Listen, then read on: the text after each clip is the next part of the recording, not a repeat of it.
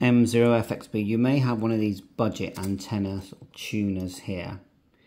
Now it comes with a telescopic antenna that screws on here, and there it is there, and it covers, if you look here, I've taken it apart of course, all of these bands, so everything's a compromise, but it's showing 3.5 to 30, 50, 54, 76, 108, 117 to 136 up to 74. So it's 2 meters, 70 sems, airband, and ham radio, hobby, marine band. So it's quite, and they're not expensive. They're about £15, but of course it's never going to be amazing. But if you go outside and extend this, click around, you've got connectors there where you can sort of tune, let's call it tuning, and flick in the different bands here.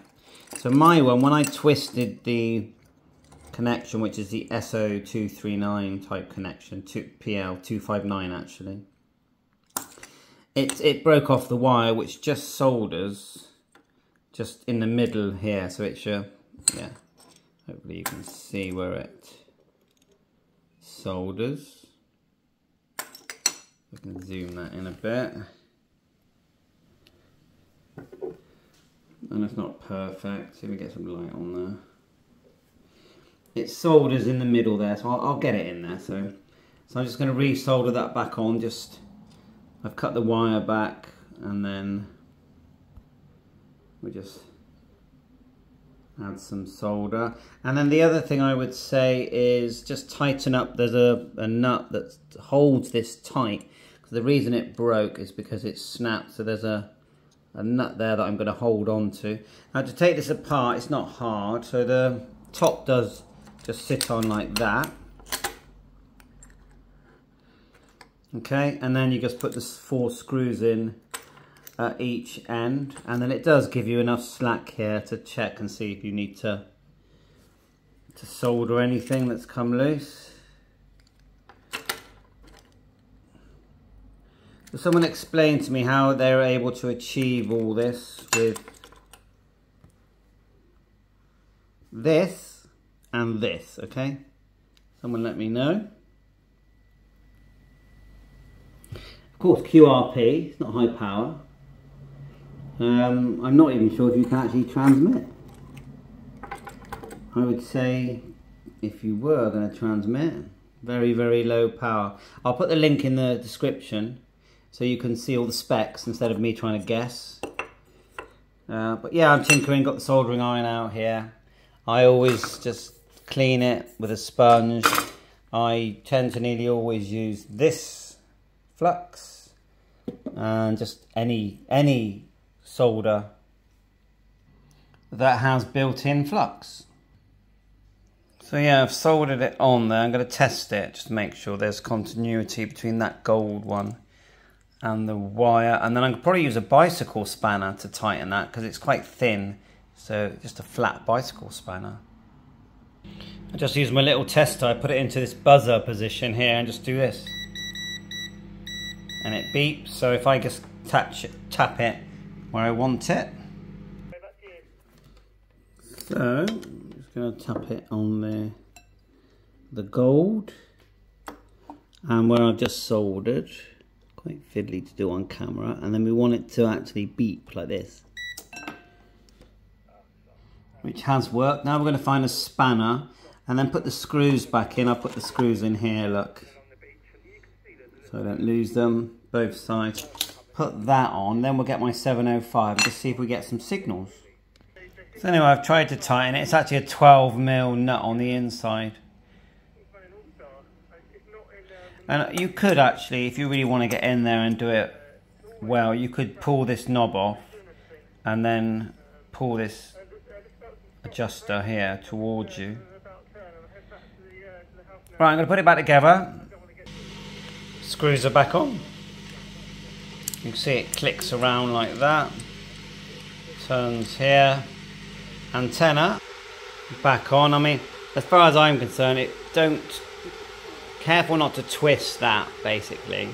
The SO, is it PL259? It's a funny one, that one, isn't it? Because you can snap off the plus terminal for the antenna, which is telescopic. My 705 has, I've got this adapter made by Wincamp.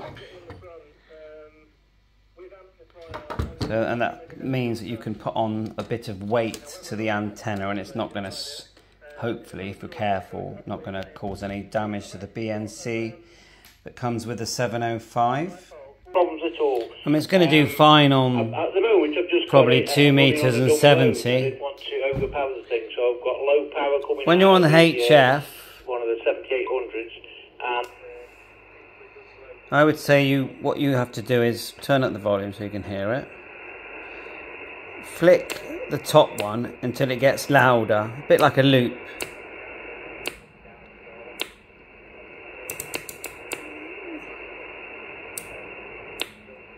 They are labelled, like it says there, 7, 8. If I leave it on 8, then tune the bottom one. Went a bit louder there, but I'll try it again when the conditions seem better. So there's my just long wire connected.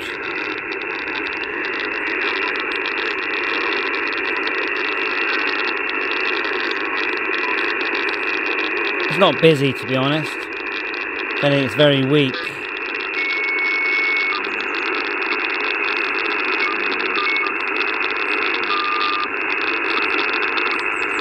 So it's not the best time to test.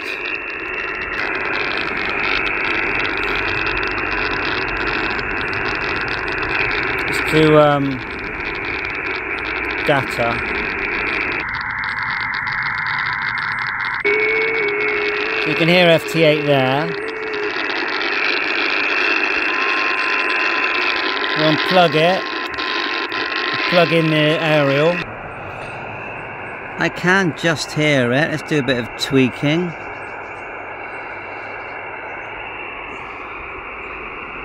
It's virtually nothing. Ah, there. I can just hear it.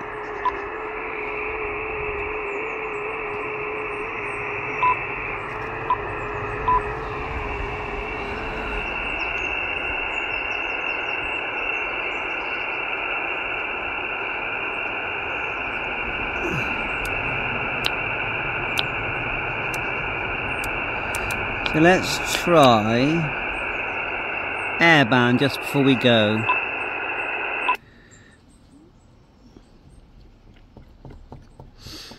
Just let's go to where I always know it's quite busy.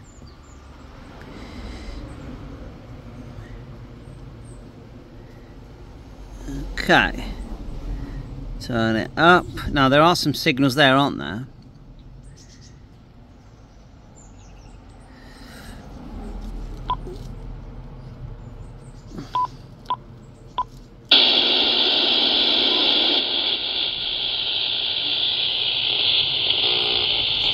You can actually see them, that there are some there. AM. I'll turn the knob.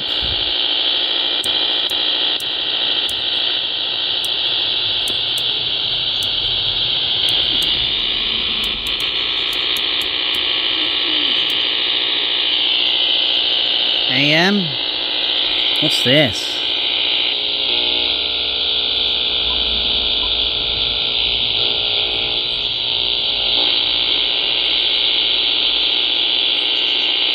Something's around me is creating a bad signal, so yeah, not a great result, but anyway, at least you've seen this device taken apart. It's a clone, isn't it?